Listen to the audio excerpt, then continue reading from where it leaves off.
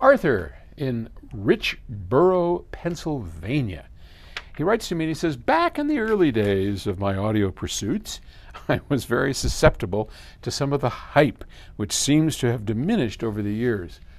Really? I don't know what magazines you read, but man, I got to tell you, I haven't seen any diminishing of hype. But anyway, but the hype he's talking about is over-engineered turntables and exotic cabling, which I got to tell you, again, I don't know where you're looking, but I think it's even more. But anyway, my question today is about the need for external power supplies that used to be features of some of the better preamps of the day.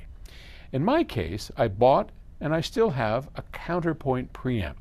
It's a nice sounding preamp and I still use it on occasion. On the other hand, I have more recently bought some integrated amps, which of course house the power supply, the preamp, and the amp in a single box. Honestly, I can't detect any detriment to the single box approach. Has the need to isolate the power supply been made obsolete by modern technology, or is there still merit to doing so? Boy, that's sort of a multifaceted question. I think there is progress that's been made in integrateds. I know we make an integrated, and we've put a lot of effort into making sure that you're not really losing too much from separates, but I have to say, even despite all the engineering effort that we put into, if you compare directly our integrated with our separates, the separates win out every time. So while the opposite is true, where integrateds used to sound like dog meat, I mean, they were, you want to stay away from them, they have come up dramatically, but so have separates. So I think maybe what he's hearing is that back in the day, integrateds were terrible. They really were. I mean, they crammed a bunch of stuff together in ways that weren't so sonically wonderful. Over time, we've been able to figure out how to make integrated sound significantly better to where they sound great, and I would agree with him on this, but they still don't sound as good as separates.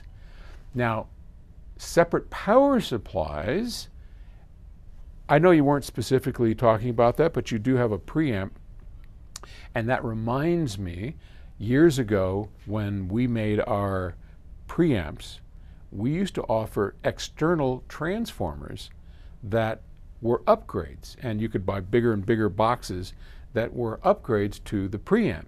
Now that worked because the bigger the transformer, the better the sound. I mean, that it's still true today. And I gotta say, there's no way you can put a big enough transformer inside of a preamp. So that's why you have to offer it externally. We got out of doing that because we found ways to mitigate some of that, but still to this day, if you took one of our preamplifiers, even the best we make, like the BHK, there's a new one we're working on, any of those, and you were to take a massive power transformer and hook it up that wouldn't even fit into the box, you'd get an improvement for sure. It just works that way. But anyway, you know, as time goes on, we just try and get more reasonable with our approach and not quite so much in the lunatic fringe.